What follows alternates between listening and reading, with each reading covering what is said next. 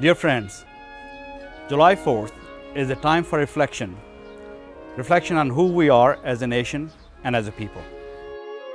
Reflection on the bold words that became the foundation of our nation, words that declared the self-evident truth that all men are created equal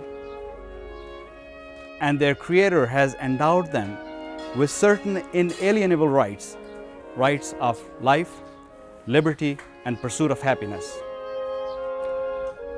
After 235 years, we accept that the task of building a nation and a more perfect union is a work in progress.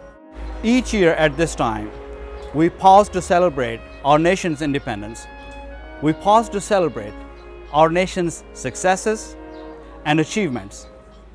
But we also pause to reflect on the shortcomings that we have faced as a nation, so that once again we can recommit ourselves to the words of our founding fathers and the challenges of becoming a nation that embodies our most cherished values of democracy, freedoms, and individual liberties.